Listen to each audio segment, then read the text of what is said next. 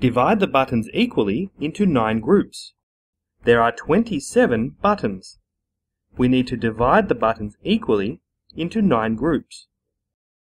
Let's draw 9 empty groups, then place a button into each group until we have used up all of the buttons.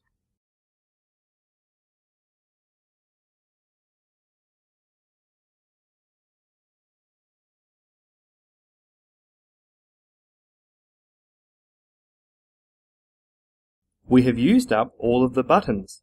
In each group there are 3 buttons, so 27 divide 9 equals 3. Divide 45 by 9. There are 45 dots. To divide by 9, let's make groups of 9 dots and then count the total number of groups.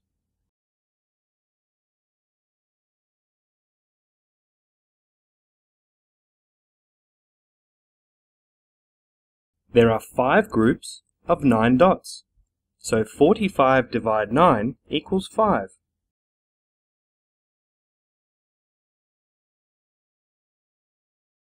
The division table of 9.